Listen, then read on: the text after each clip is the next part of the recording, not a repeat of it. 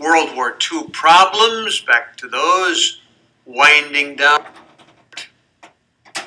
Our return to normalcy. We were now hammering our swords into plowshares rather than the other way around. But Rosie, who had been very happy with her job, with her job during the war, did not want to return to normalcy. She wanted to keep her checkbook and her own money. A lot of blacks did not want to return to normalcy if that meant going back to what they knew before the war. War production ceases, industry tools down. We've got a lot of servicemen returning. We've already mentioned that the Servicemen's Readjustment Act results in the swelling of college ranks. The Cold War, another post-World War II problem, arises from World War II settlements. A couple of the countries had been divided. The one that gave the most immediate problem was Korea.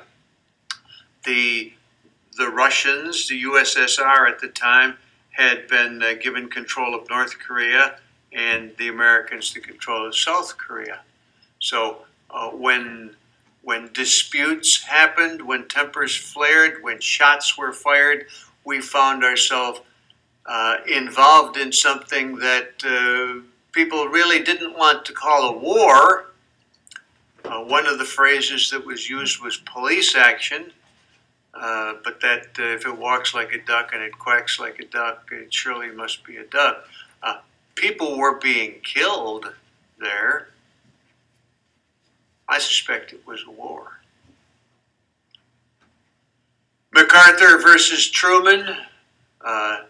General MacArthur said he would have the boys home for Christmas and had the North Korean army on the run. The North Korean army hid by running into Manchuria, which was part of China. MacArthur wanted to go in after them, and Truman refused to let MacArthur do that. No, we don't want to go into China. That's a different country.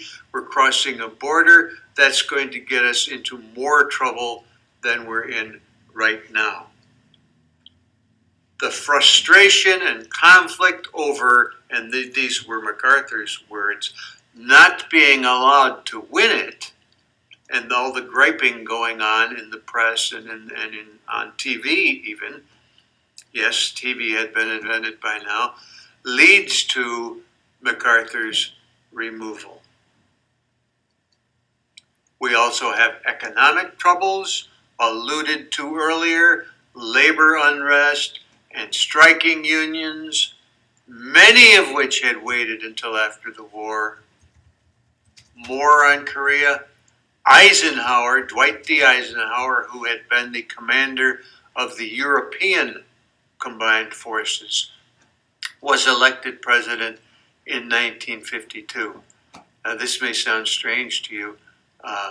Eisenhower was the first Republican president that I had ever, let's say, experienced. I was born during Roosevelt, lived through Roosevelt, Truman. Now Eisenhower is my first Republican. The fighting ended. I have that in question marks because if you talk to some people today, the fighting is still going on.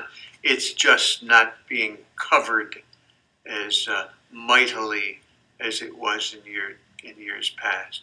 The fighting supposedly ended in 1953, and every mother in the world loved Eisenhower because he brought the boys home.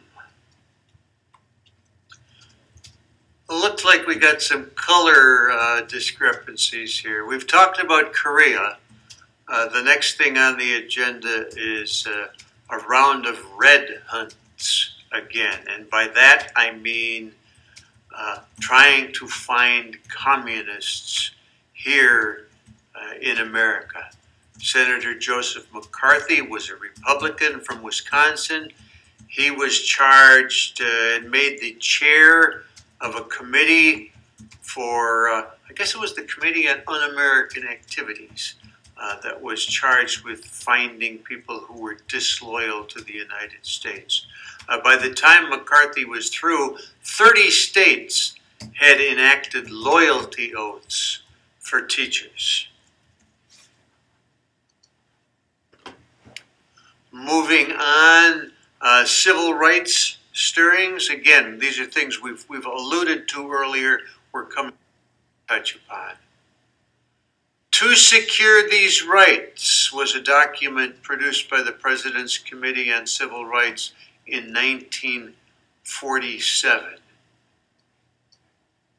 It guaranteed rights to Black Americans, but they were largely unheeded, leading to the situation in Brown versus the Board of Education, which I'm sure you have heard of. This was a Supreme Court case in 1954.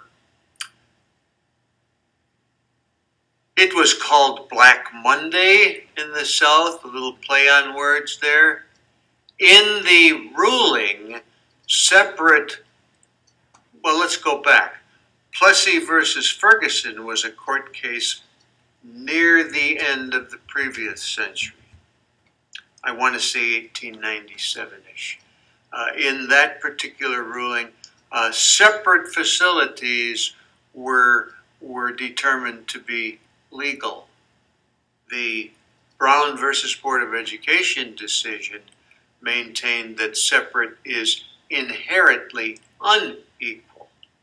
Now, that got a lot of flack and caused a lot of concern.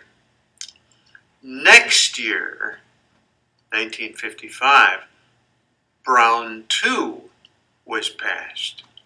Brown 2 stipulated that school desegregation should proceed with all deliberate speed. Now that's 1955. By 1963, only 2% of Southern blacks were attending school with whites. So you can see it had not been undertaken with all deliberate speed at all.